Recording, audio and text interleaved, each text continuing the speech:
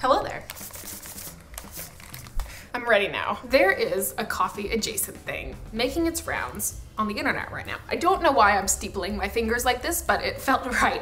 Anyways, that thing that is going viral right now is date seed coffee, which is not at all a new thing. This is a drink that has been around for a very, very long time, and it has roots in many different Middle Eastern countries. But as the internet does, it has grabbed onto this drink and it has turned it viral, with it having millions upon millions upon millions of views on TikTok right now. And when I thought about it, it makes total sense, because what you're doing is you are taking the seed or the pit from the date, you are then cleaning it, you are roasting it, you are grinding it, and you are brewing it similarly to coffee. And in fact, coffee beans themselves are not actually beans, they are also seeds. And I mean, since we're going down this path, cocoa beans are not actually beans, they are also seeds from the plant that they come from. So date seeds, that makes sense, but how does it taste? I'd like to know, because the people on the internet were not super descriptive, so I thought we would try it here today and I would describe to you what date seed coffee tastes like when you make it at home. I think this should be very fun, but to do it, we have a lot of work. So I think we should just get started now. Okay, so the first and actually only thing we're gonna be needing for this recipe are dates with the pits in them. And do you have any idea how difficult it is to find dates with the pits still in them? Very difficult. Anyways, I did find some, so we are good to go. And also the thing you'll want to do right now, if you are perhaps following along, is preheat your oven. And as many of you have pointed out, I do know that these are 1 minute off.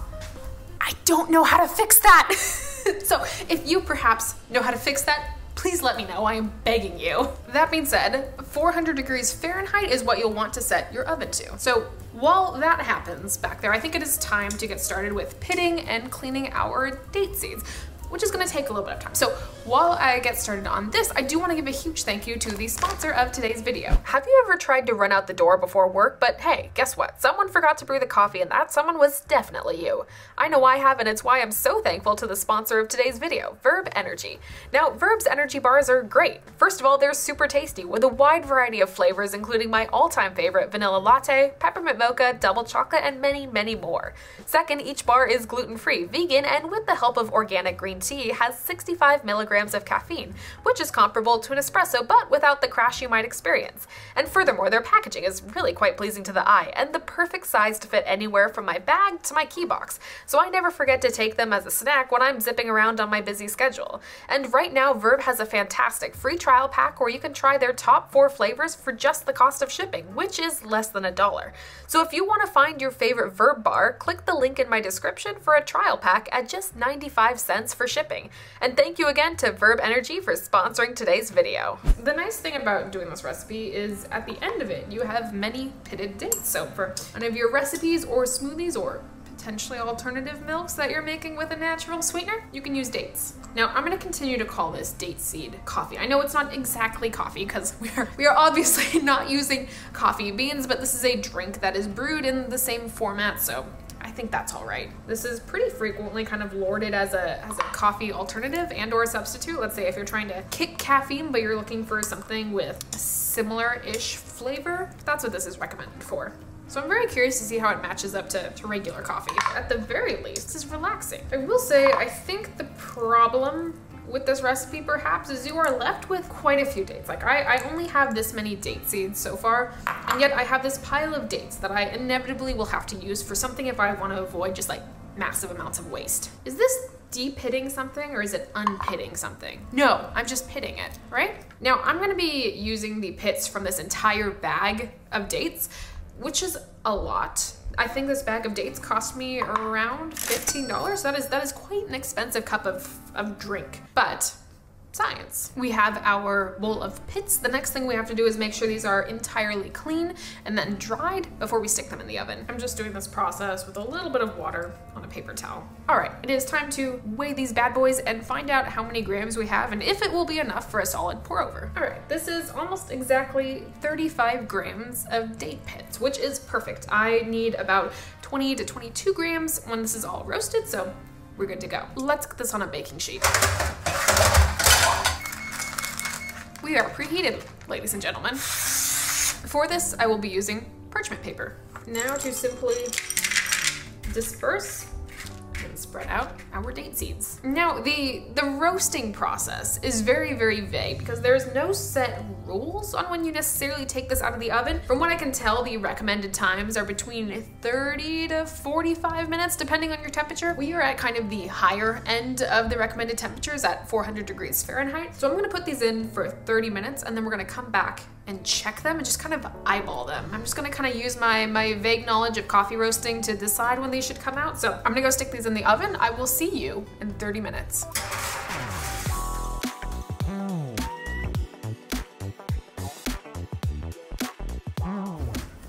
I think we have a finished product. Now, these did go for the full 30 minutes. However, about 15 to 20 minutes in, I did give them, you know, a good shuffle just so we would kind of evenly roast all sides of the date pits, at least as well as we can in the oven. Now, these darkened quite a bit, which I'm very pleased with. They're a lot more brittle now. And in fact, I would say there might be a little bit of charring, a little bit of like over roasting on a couple of these, but for the most part, I am really happy with how they turned out.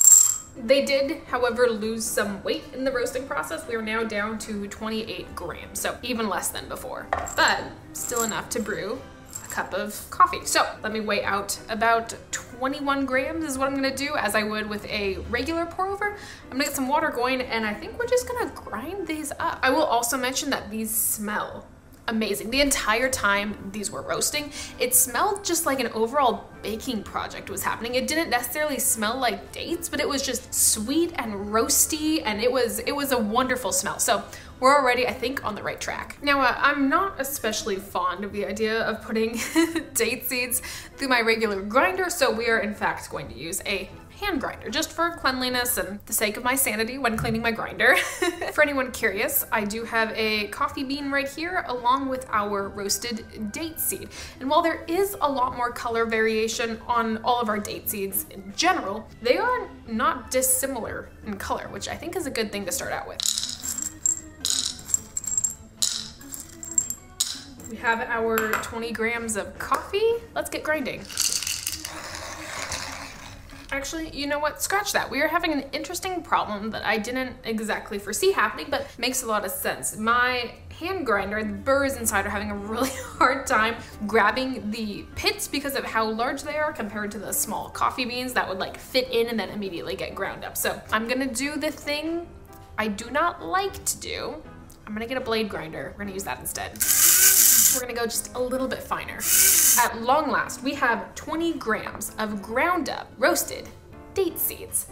At last we can brew coffee.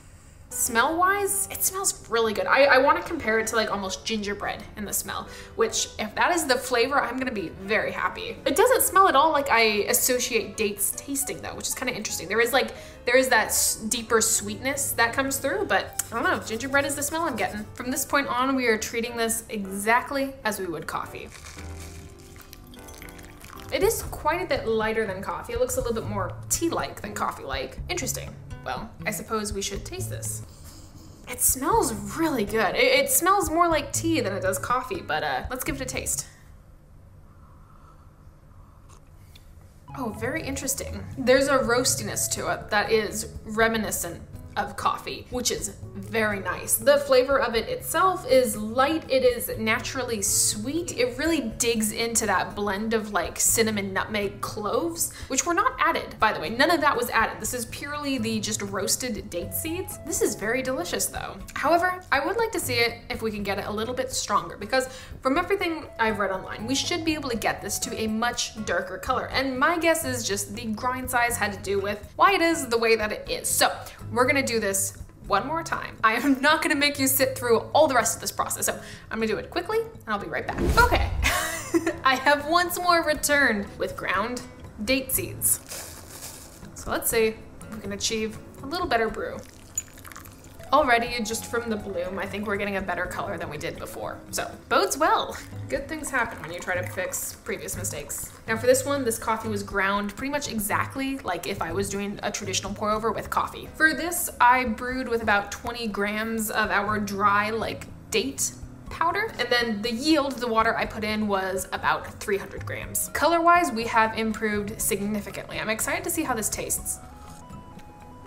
The flavor is better. The flavor is way better. There is a little bit more balance to like the roastiness and a little bit of the bitterness that comes out in it. Although it is still very sweet. It's like a deep, rich sweetness, kind of like I would associate with, I mean, dates. That's what this seed is from. And a lot of that is still kind of like embedded in the flavor of the drink. It's still very like Christmas spicy. I would give it like notes of cinnamon. There's kind of a little bit of like a cardamom to it. Not necessarily like a savory cardamom, but there is a little bit of like a spiciness that doesn't inherently remind me of sweet things. That's kind of nice. Yeah, I don't know if I would give this a full vote towards being a coffee substitute. I think it tastes like a really strong like spiced tea, which is very nice. But if you were trying to treat this as a coffee substitute, it might take a little bit of like weaning to get to this. I don't think it would be like an immediate jump and you'd be satisfied. Date seed coffee, surprisingly delicious and shockingly labor intensive. The other thing I will mention once more is that this is a very, very expensive cup of coffee.